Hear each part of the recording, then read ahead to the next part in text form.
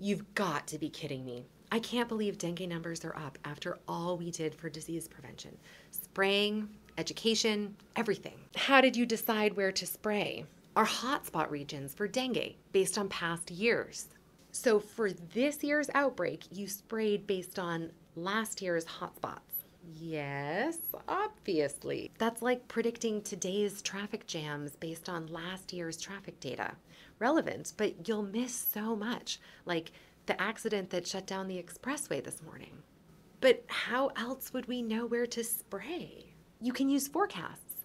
Models can combine historical hotspot data with current day surveillance information, as well as rainfall, temperature, weather forecasts, etc. And yes, I know we should coordinate more with the Ministry of Health. I guess we've been treating the past like a map when it's really just the rearview mirror. Forecasts don't show the whole road, but at least they point forward.